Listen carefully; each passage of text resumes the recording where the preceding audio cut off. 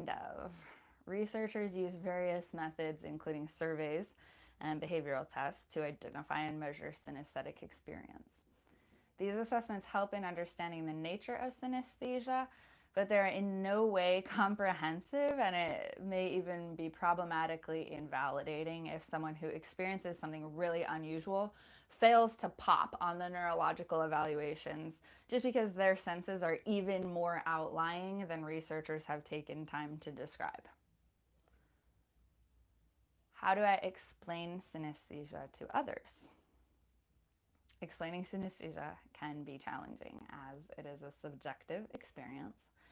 In fact, it can be so exhausting and invalidating that we completely give up on relating closely to anyone but the most open-minded. Comparing it to a blending of the senses or describing the consistent associations you perceive can help others understand, kind of. But realistically, you have to develop a certain emotional toughness to handle the micro-rejection sensation created when the people around you literally cannot understand. But you'll find your way through. You already found your way here.